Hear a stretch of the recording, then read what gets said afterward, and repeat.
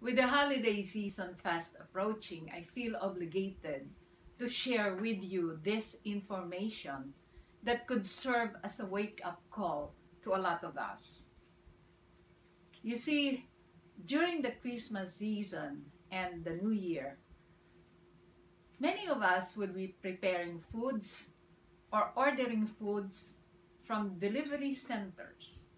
We would be buying lots of food ingredients from the grocery stores. And these ingredients are one of the most needed ingredients whenever we prepare our foods, whether they be nourishing traditions or whether we order them from fast food centers or from delivery stores. You see, oils are very much part of our dishes. Seed oils are the more popular cooking oils nowadays. And these seed oils are highly processed and they contain high amounts of what is called polyunsaturated fatty acids or omega-6. Now, this omega-6 contain what is called linoleic acid, which is pro-inflammatory.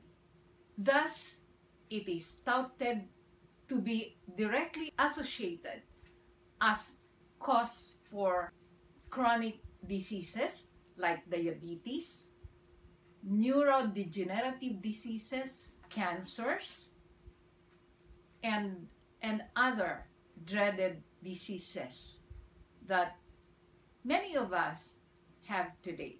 Now,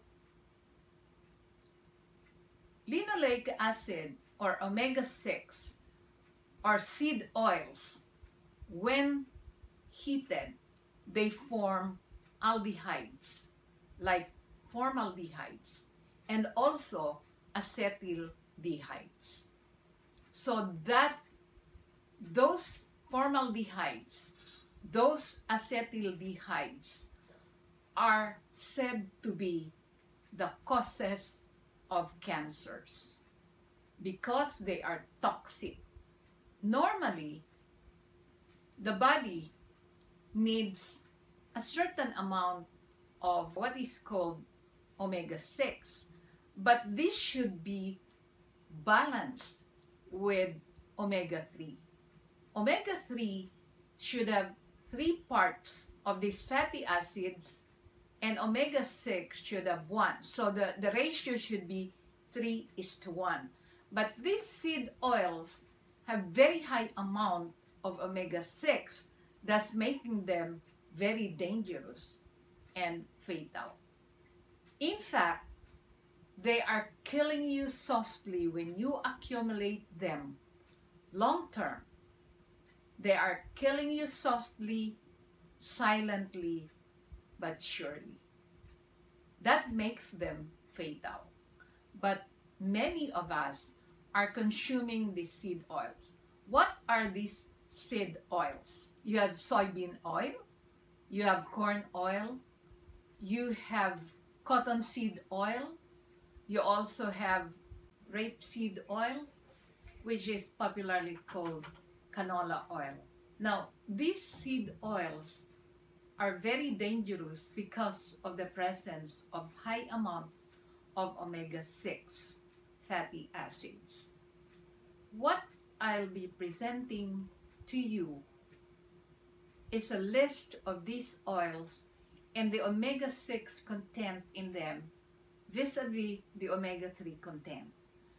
You will see that most of them have very high omega-6 and very low omega-3.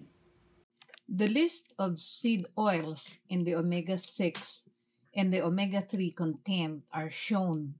And as you see, the soybean oil, the corn oil, the sunflower oil, the rapeseed or the canola oil, the palm oil, the peanut oil, the cottonseed oil, and even the safflower oil are the more popular ones being used in many of the homes today. You see, the omega-6 oils have very high content in these seed oils, and the omega-3 have are low in content. Now, if you try to note, the coconut oil has the more balanced proportion between the omega-3 and the omega-6. The omega-6 is only 2%, while the omega-3 is 7%. So the balance, which is 3:1, favoring omega-3 as 3 or 2, and 1 for omega-6, are the more good proportion, so to speak. Now, other oils that are acceptable and have low omega-6 can also be used. Like, for example, the palm oil with only 10% omega-6 and the olive oil with only 9% omega oil can be used, but they are not acceptable to be used for high heat cooking. The coconut oil is actually the best. Now, the butter fat is also ideal for cooking with high heat. As you can see, the butter fat has 3% omega-6 and 1% omega-3. The lard has also a smaller amount of omega-6, 1% of omega-3. Now, the flaxseed oil has the 57% of omega-3 and 18% of omega-6. Owing to the imbalance between the proportion of omega-3 and omega-6 among these popular seed oils that are in the list, then it would be wise to really reduce your intake or avoid these seed oils with high amounts of omega-6. This will prevent you to have diabetes, hypertension, memory fogs, memory loss, and other neurodegenerative diseases, as well as many forms of cancer. What could be done to avoid this pro-inflammation caused by these seed oils? The obvious is we have to avoid as much as possible or refrain from eating foods that are cooked in these oils or that have ingredients of seed oils. If you go to the grocery stores, try to see the ingredients of most of the chips that you buy for snacks, crackers, cookies, baked products, and in even canned foods. And you will see that almost all of them have seed oils, corn oil, soybean oil, canola oil, and other type of these seed oils. So it would be wise to avoid or reduce your intake of these seed oils ingredients. The other thing is you have to supplement with fish oil, or you have to eat fish that have omega-3 fatty acids like salmon, but it should be the wild-caught salmon, and the palapo, and other fatty fish with scales and with fins.